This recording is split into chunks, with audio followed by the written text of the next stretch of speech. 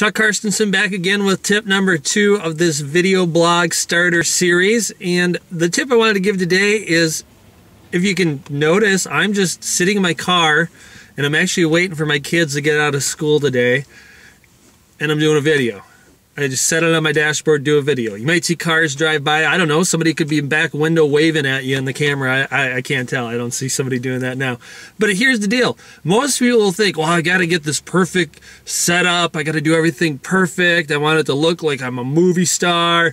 Oh, I need this and that. No, you can grab your camera, set it somewhere, whether it's on a tripod, on a desk, or if you're using a webcam, whatever you're using, or like today I'm using my car, and just pull it out and start recording. Yeah, you want to have some content. This content helps people, because I know this one right here, this tip right here, a lot of people are really scared to start. What do I do? How do I start a video blog? When do I have time to blog?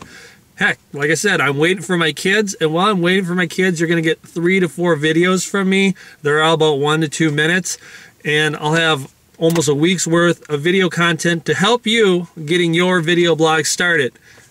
Pretty easy. You can do it. I do it. Look back at the videos I've done. You could probably do better, but you're not doing it yet. Let's get you started. Chuck Karstensen, Discovery Team at RE/MAX.